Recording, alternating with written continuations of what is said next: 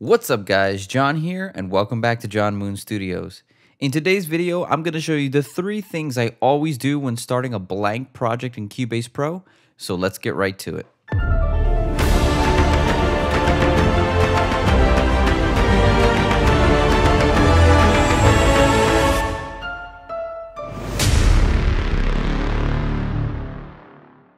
So the first thing we're going to talk about is project duration. So if I go ahead and zoom out my entire project just like I did here, let me go ahead and close off these side panels.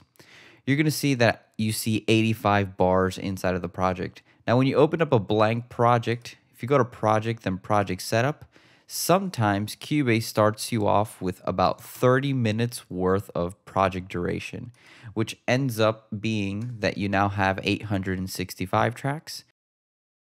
And in reality, I only need maybe a couple hundred or maybe just 100 because I want to create a short song. Maybe it's just a 3-minute song or so.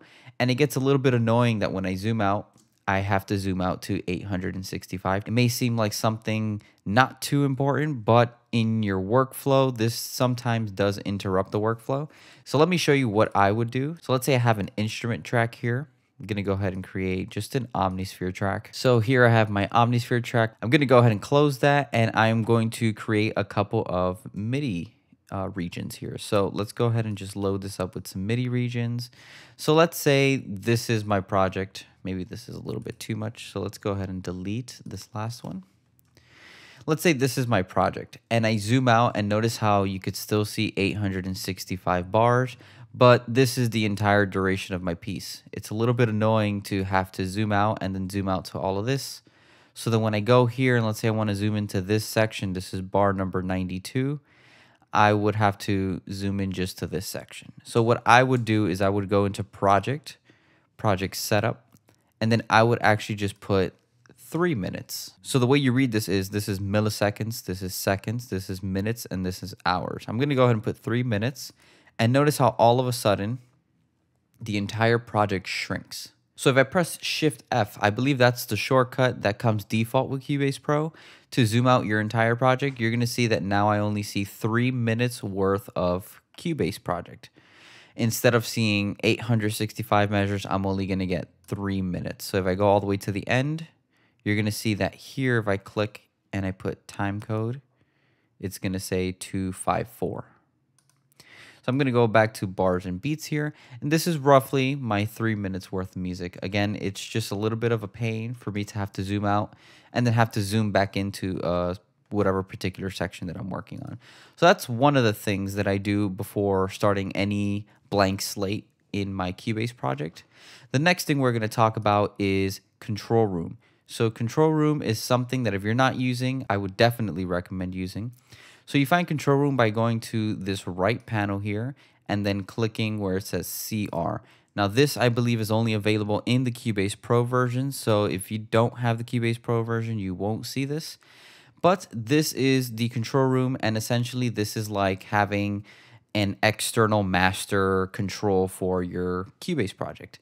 So the reason why I like to use control room is because in the insert section, I'm able to put plugins in here that won't interfere with my master mix at the end of a project. So for example, I use Sound ID reference, and this is from SonarWorks.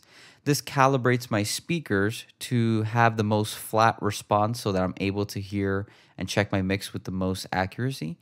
Since I don't have a professionally acoustically treated room, this is the perfect plugin for me because now it's going to flatten out all the frequencies with the calibration that I've done with my speakers using a calibration mic from SonarWorks. And then also I can monitor other things, like for example, the left and right levels. Here I can see the loudness using LUFs. And then here I have a wave scope, so I could see my tracks, essentially kind of like how I see it here, but in peak form, in wave form. I like to have this as I'm referencing my tracks because, again, if I bounce my tracks, instead of putting it, let's say I open up the mixer window, and here we see stereo out. Any inserts I put in the stereo out is going to be bounced with the inserts that I put in here.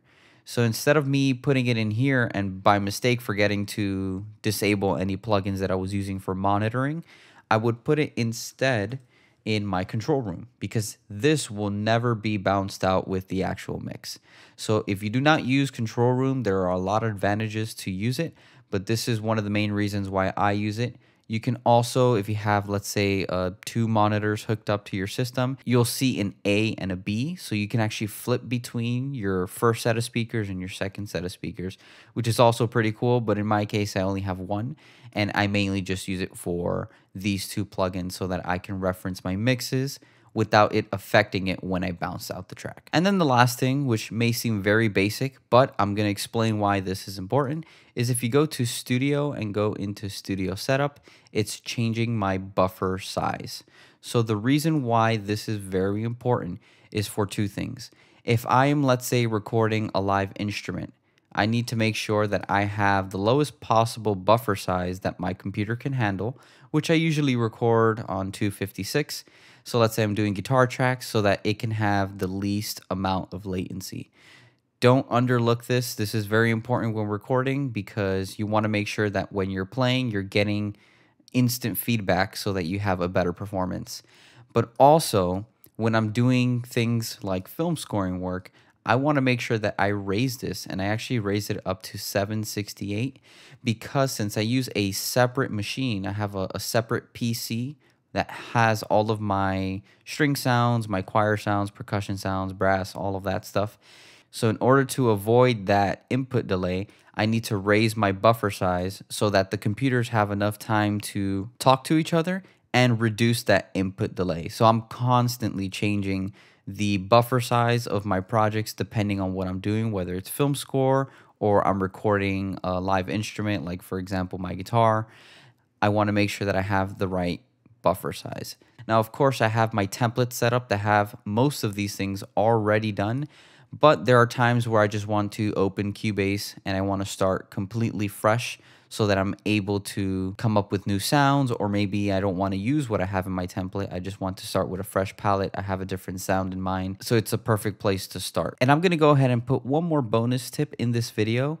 I like to start my project so that I can see 0 time code when I'm on measure 1. So notice how when I hit measure 1, it says 0, 0, 0, 0, 0. And the way you do this is by going to measure 1, and it doesn't matter if it has negative numbers or maybe the project's off by like 2 seconds. You're going to go to 1, you're going to go into project, you're going to go to where it says set time code at cursor position. So here, let's say it was delayed by 2 seconds. That means that now in measure 1, you're going to hit no here. In measure 1, it's going to be at 2 seconds. And let's say you want it to be 0. You're going to want to go here to project and then set time code at cursor. You can also make this a key command. And quickly, if you do not know how to do key commands, you're going to go to edit, go to key commands, and then go to the same place that you would find that inside of Cubase. So you'd find project. So let's say this folder structure, you're going to go to project here, and then you're going to go down to set time code. I have it for option T, and the way you assign it is by highlighting this, hitting the command or hotkey you want it to be, option T, and then you hit assign. Once you do that, you're going to go to measure 1, and I'm going to hit option T.